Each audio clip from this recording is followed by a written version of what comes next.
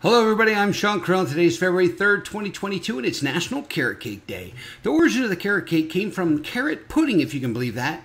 Now, carrots are also considered a substitute for sweeteners and sugar. Yeah, I can't believe it either, but in the Middle Ages, sugar was scarce, so carrots were used to sweeten the pot, so to speak. This carried out for quite some time through the First and Second World Wars, where the British government encouraged people to use carrots instead of sugar for sweetening because there was a short supply of sugar.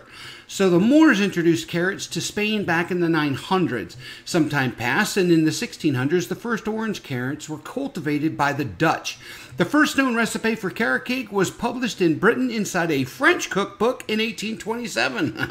So how do you celebrate this holiday? Well, you could go bake a carrot cake, but why? Just go to Barb's Bakery on 24th Street and pick one up. Now, don't forget to check out tomorrow's video, National Stuffed Mushroom Day, guaranteed to fill you up.